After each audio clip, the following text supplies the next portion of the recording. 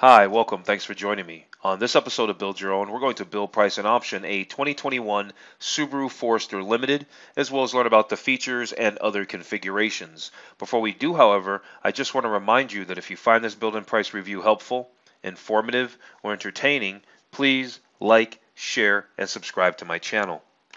The fifth generation Subaru Forester debuted just a couple of years ago, so it carries on into 2021 with relatively few changes. The ever popular Forester slots between the smaller Subaru Crosstrek and the larger three-row Ascent. It's loaded with tons of standard driver aids and tech, and thanks to standard all-wheel drive and decent ground clearance, it's better than most of the competition off-road. There's a plethora of great choices for a small SUV, with just about every mainstream automaker offering a similar sized vehicle. Top competitors include the well-rounded Honda CR-V and Toyota RAV4.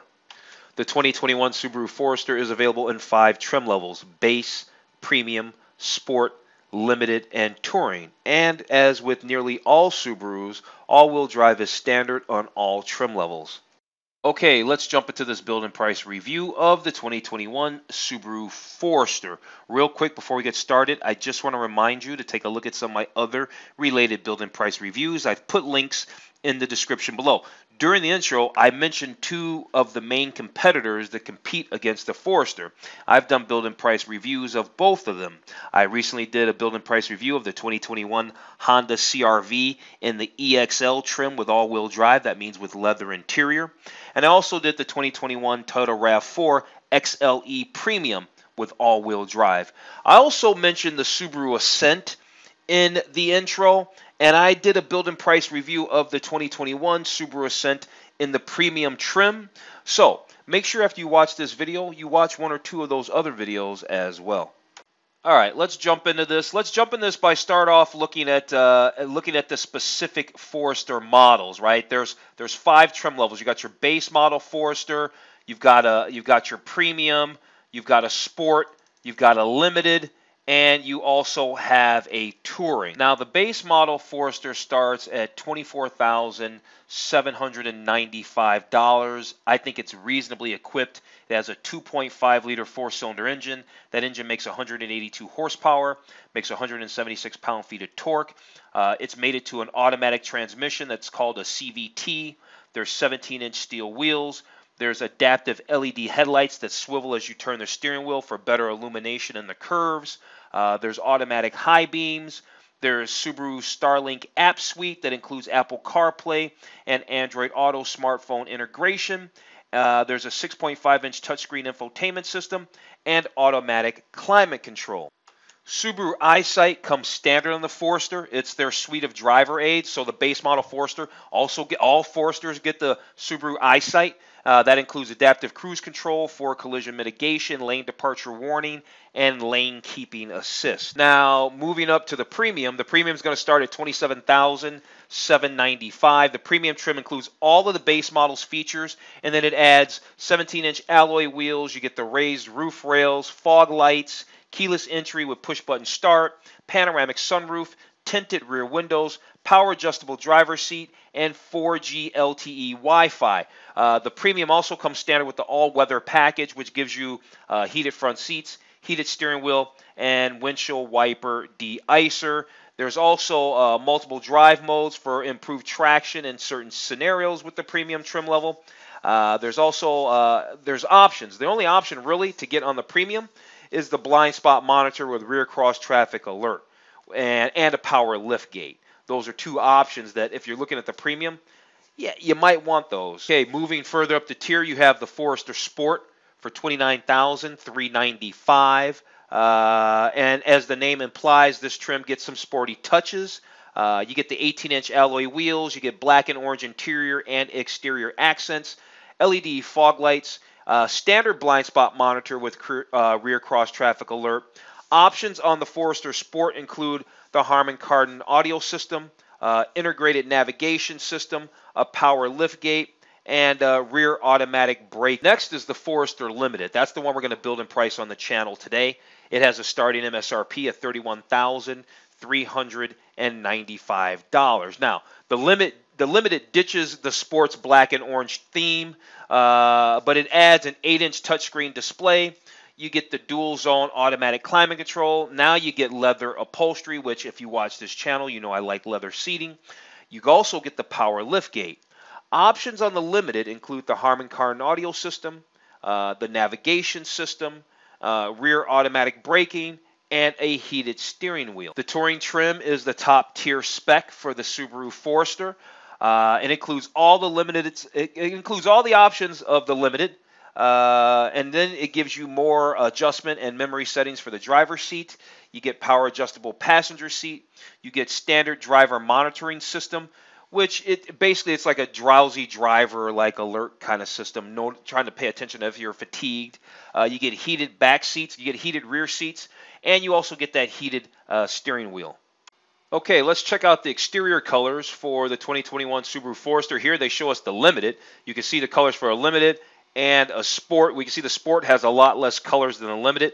Fortunately, we're going to be building and pricing a Limited, which has more colors. Let's first do this little spin around, which spins very nicely. We can get a 360 walk around of the 2021 Forester. It's a very nice vehicle. This color is crystal white pearl. We have sepia bronze metallic, magnetite gray metallic, horizon blue, jasper green, no thank you, ice silver, crystal black, and crimson red.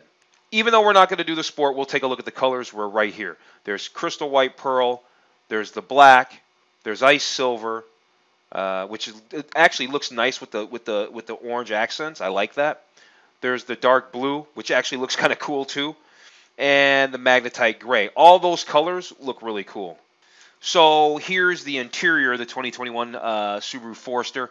They're showing here gray leather. We can also have gray cloth. You can see it change a little bit, although that doesn't really look gray to me. Gray cloth. What's this gray sport cloth? Okay, that looks more gray to me. This was gray leather, and that was gray cloth, but yet it doesn't look gray. This looks like gray sport cloth. This is black cloth. The black cloth's not too bad looking. Here's your black leather. I like it.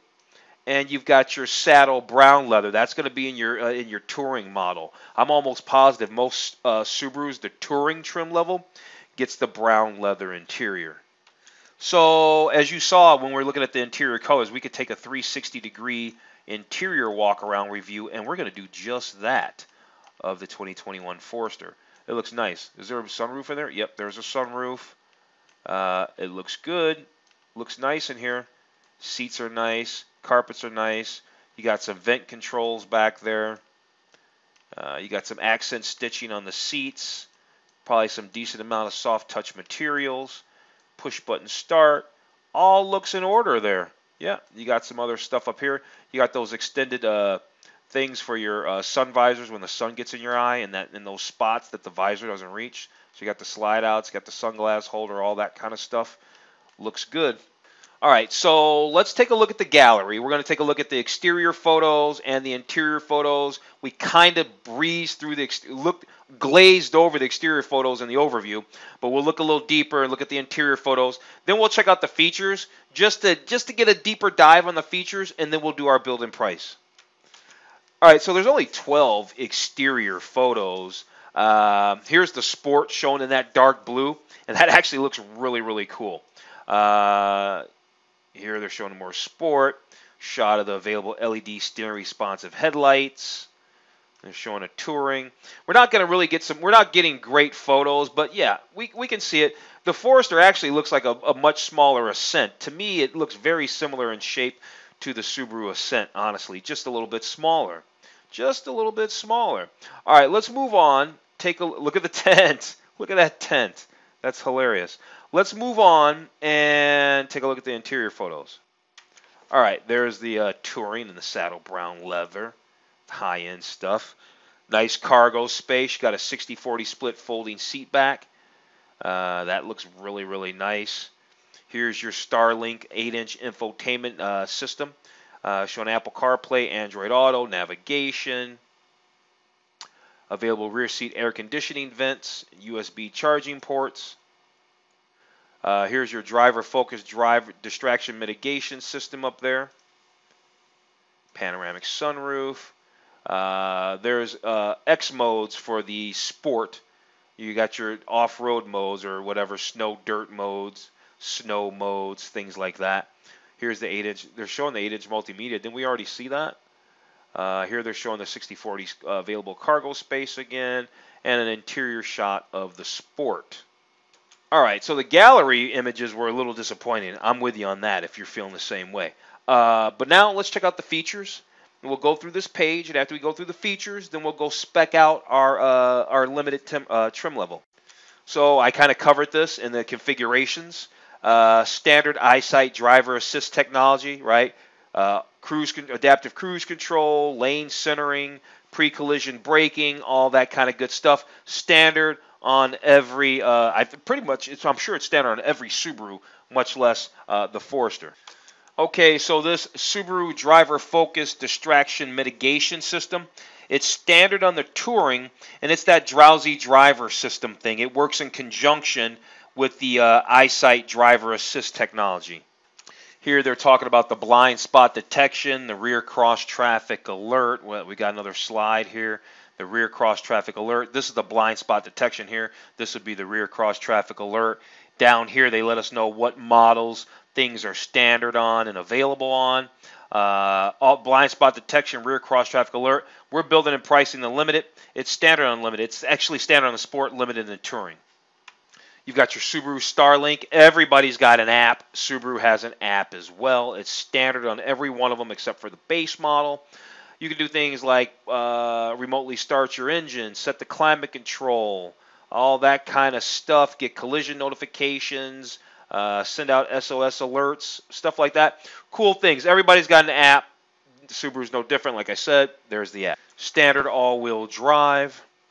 They're talking again about that Starlink multimedia, and it's their infotainment. Apple CarPlay, Android Auto. It's a touch screen. It's voice activated. You can get a voice activated navigation system powered by TomTom. You can wirelessly pair your devices, hands-free. There's apps that are included in there. And what else do we have here? They're talking about cargo capacity. So there's 111.9 cubic feet of passenger volume, which is more than the CRV, the RAV4, and the Ford Escape. FYI, I have done a build and price review of the 2020 Ford Escape. So, yeah, you can check my channel out on that. They say there's 76.1 cubic feet of cargo space, and that's good. Here's that other slide. They're showing the cargo space right there. And what do we got? So this is the X mode. This is standard on the Sport, the Limited, and the Touring, I guess. You get 8.7 inches of ground clearance, which is more than, well, they're telling you the CRV, the Tucson, and all that. You get hill descent and all of that. And this X mode optimizes the all-wheel drive. It's a dual-function mode, so you can have settings for snow, dirt, and mud. Very cool. So what I like about the Limited is the Limited gets all the ruggedness. Well, the Limited and the Touring, really. They get all the ruggedness of the Sport, but then they get more luxury. Leather seats, etc. You can get a rear seat entertainment system. No, thank you. It's basically some iPads. You get a couple of iPads. I think you could probably just go buy your own iPads. Here they're going to tell us about the durability. They say 97% of Forester vehicles sold in the last 10 years are still on the road. The CRV and the RAV4 can't say the same thing. Standard panoramic sunroof on every model except for the base. Okay, we went through everything. Let's jump into the build. Here I've got the Forester Limited already pulled up. Standard CVT transmission. You get no other option. Here's those colors. What colors did I say that I even liked? Horizon Blue actually isn't too bad. The Horizon Blue.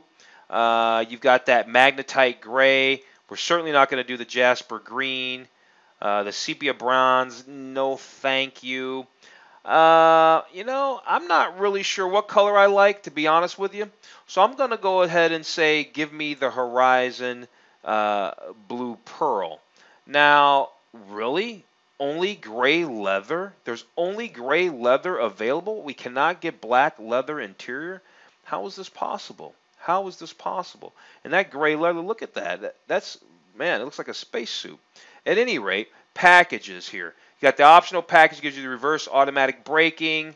You get the Harman Kardon audio system, the heated steering wheel. This is where all the little options I said that were available on the limited trim level.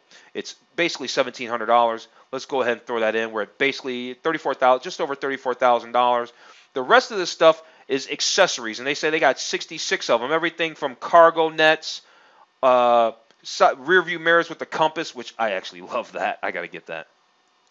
Cargo separator, all-weather floor liners. I don't think we're going to get much of this stuff. We're just going to take a look at it. Engine underguard aluminum, so to protect the engine under the engine bay. I think that's probably important. Otherwise, they probably wouldn't put it there. Why don't you just beef that up anyway from the factory? I do like the rear seat back protectors. I think that stuff's really cool. Hitches, I won't be doing any towing. STI is like the performance stuff. Like STI is the performance brand of Subaru. You may or may not know that. We're not going to go through all of these. We're not going to go through all these features here because it's got stuff like what, ashtray holders, right? You got the cargo cover. Cargo cover, that's standard. You got cargo organizers. Yeah, you get where I'm going. Cigarette lighters. We don't need to go through this stuff. This is stuff that you can go to your local Subaru dealer and pick this stuff up in the accessory department, the parts department, at any time. So as we can see in the summary then, with that all said, started life, this vehicle, $31,395. We're out the door at $34,824. You know, we added the optional package for $1,700. We threw in about just under $700 in accessories, etc., etc. And yeah, there we go. So there's our 2021 Subaru Forester Limited. I like it. The only thing I don't like is that we can't. The black leather interior was not an option. That's the only thing that I don't like. Other than that, I'm going to go ahead and wrap this video up. So if you found this review of the 2021 Subaru Forester Limited helpful, informative, or entertaining, please like, share, and subscribe to my channel. Other than that, I'm going to tell you to have a wonderful day, and I will see you on the very next video.